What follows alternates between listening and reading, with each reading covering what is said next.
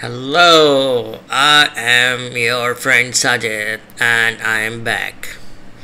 So guys, today in this video we are going to study Java classes and objects. So we have done one video before on this topic of classes and object oriented programming.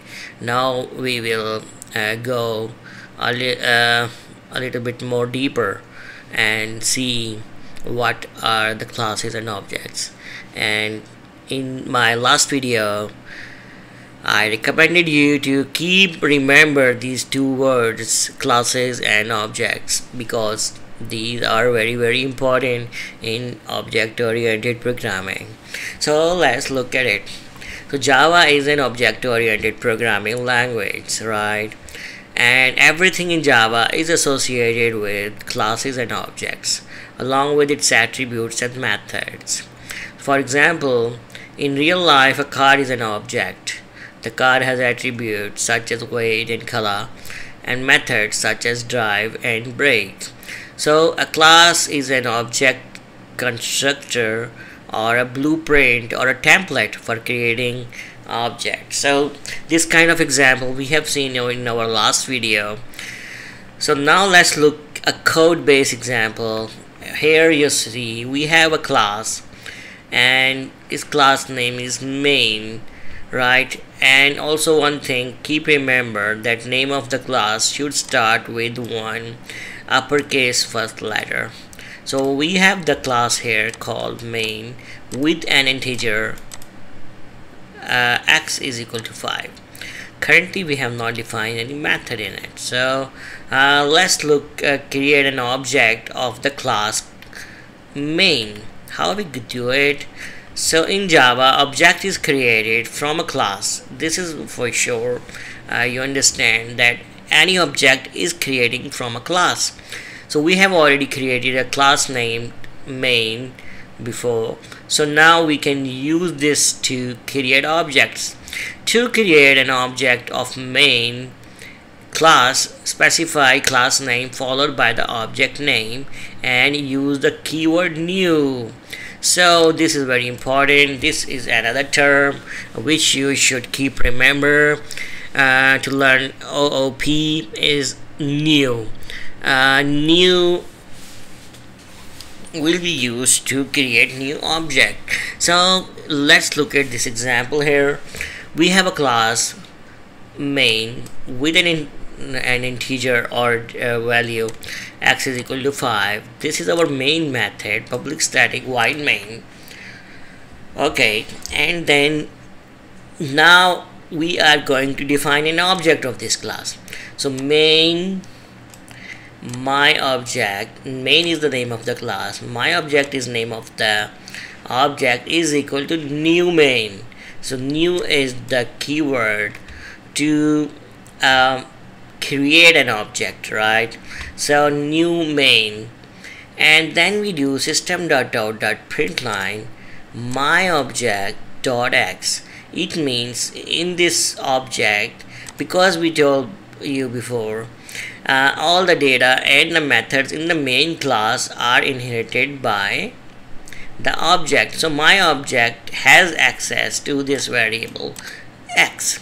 So when I say my object dot x, it means it's accessing value of x which is there in the main class and print it out. So let's look at this example in more detail. So let's suppose I have this value, maybe 500, and I have defined this method. Even I could change the name. Yeah, just say object, right? And object. And now if I run this code, it's compiling and executing. So wow, we have the output 5. Alright guys, I hope this concept is clear to you. This my object is accessing 500 through this object. So anyways, let's move forward. You understand how object is created from a class. We have a class and then we instantiate one like object, and then we access the parameter in that class and use and print it. Okay, similarly, there is no restriction on how many objects you can have of one class. Here we can see we have two objects. Okay, so here we have two objects. We are creating my object 1, my object 2, right, from the same class, and then we are printing my object 1.x, my object 2.x. You see the result is same. So what's happening, they are using the same value to print out. If for example, if I have another variable y, and my second object accesses y, then what will happen?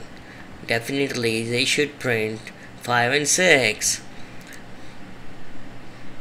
See here, you can see one object is accessing one data value, another one in other one, but these both are available to both. Both objects can have access to both of them. Okay guys, okay, so now you understand second concept, which is that you can have multiple objects of one class. Okay guys, by now we were focusing on one class only and creating objects of itself.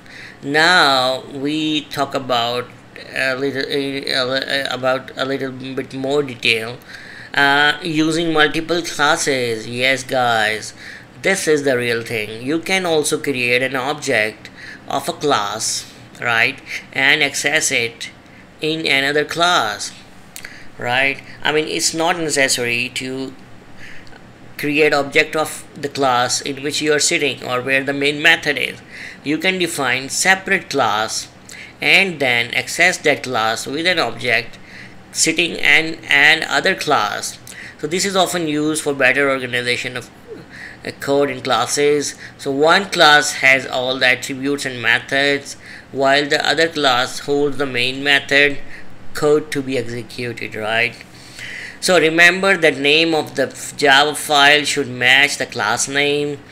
In this example, we have created two files in same directory or folder.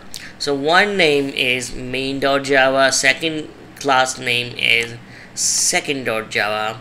So in main.java we have int x is equal to 5, one integer, and in second class we are going to have main method. Okay guys, we will create object of the main class sitting in the second class and access the variable x from with the help of object and print the value. Okay, so for example, in the same folder we have to compile two classes and run the code second.java, because second file contains the main method, right? So we have to run this with the command java second. Okay guys, I hope this is informative for you. You are learning things.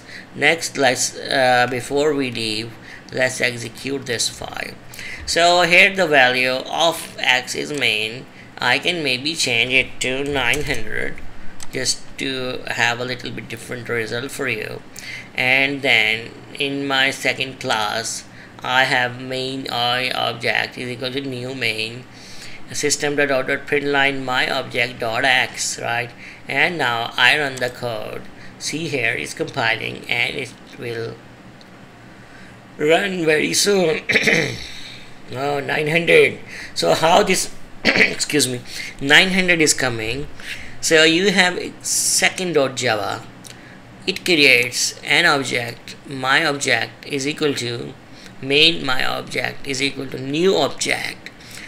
Okay, and in the main class there is one variable defined x is equal to 900, and then you are accessing that variable with the help of object and printing it.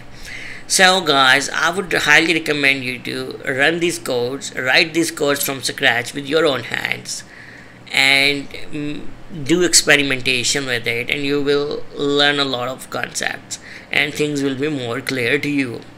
So guys, I hope our today's video was informative for you and you learned something new in this. So I will be leaving now, and same message at the end, please share with your friends and colleagues this video so that others can also take benefit from this series. So please subscribe and share, and like and click the bell icon as well, so that you can get our new videos when we release them. So I'll be back very soon. Take care, bye bye, and Allah Hafiz.